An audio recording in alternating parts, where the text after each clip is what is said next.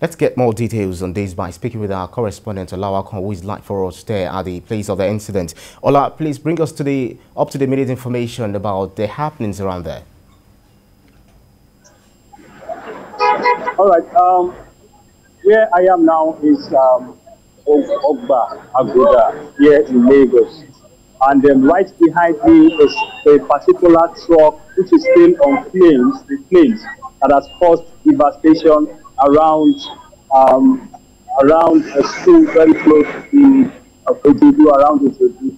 This truck, as we were told, as we gathered, was being chased by traffic officials, and the truck ran into some students who were from grammar school, Ojodu Grammar School, Papu Millennium School, who were coming out from school at a particular time that they just closed from school. And, we don't have the figure to the number of students who were killed by this particular truck. But from that particular point, the truck was being chased down to this place, and the students who were killed or who were being hit by this truck, some of them were being, rescued, some were being taken to hospitals. We cannot place, a figure to the number, but according to the people who were there, they said above 10, between 10, 15, 20 of the students, because it was at exactly the time that the students left, close from school, and they were going home. And that particular spot happened to be, a bus stop, which is very close to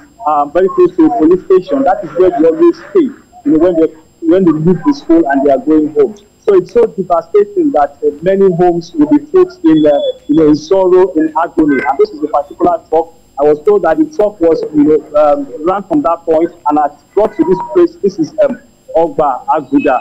The truck is still in flames here, and there's panic around this area from grammar school to Ola. There's panic, and some of the trucks that we have on the road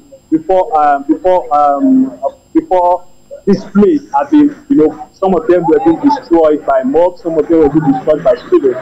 So it's so devastating that this is happening today. According to eyewitness, it happened around 2:33 when the students left school. So that is the situation, and there's tension. Although police officials, security officials have tried to put it on, there's calm now, but everybody is just being tense. We don't know what will happen.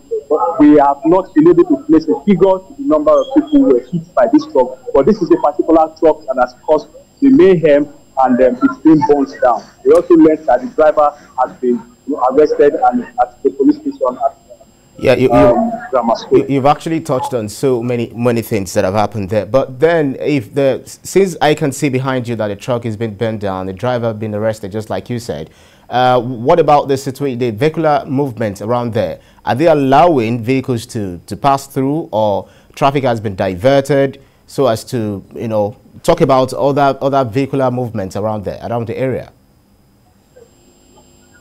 Yes, there's free flow of traffic as we speak. It's just that, a road where, 3-4 vehicles have been allowed to pass through. Now, for instance, this vehicle here now, with this truck which is being burnt here, there's free flow of traffic. There's no diversion as we speak. Even at grammar school, there's free flow of traffic. It's just that it is narrow.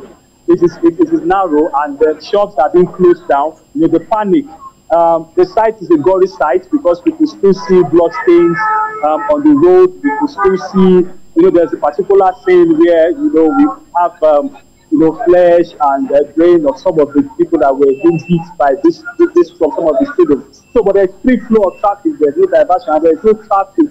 There's no, good luck as it's here on this particular road. But just little movement, but there's free flow of traffic. There's no gridlock as it were at this particular time. Just that people are, there are passers-by who are just standing to see what is happening and to see the next action that will be taken either by the security operatives. And people are angry that why things at this time. The students are preparing for their exams. Probably, I think next week I spoke with the students who spoke off camera that some of his friends were part of the people that were hit, and they are preparing for their exams, and it's so pathetic. We saw people crying, we saw parents waiting for their children, and that's the situation now. Sad cases around this area. All right, Ola, keep close tabs on this for us, and if you're able to get any information from the parents of some of the victims who are involved in this incident, we'd like to get more from you. Thank you so much, Ola Awakan, from Live for Us there.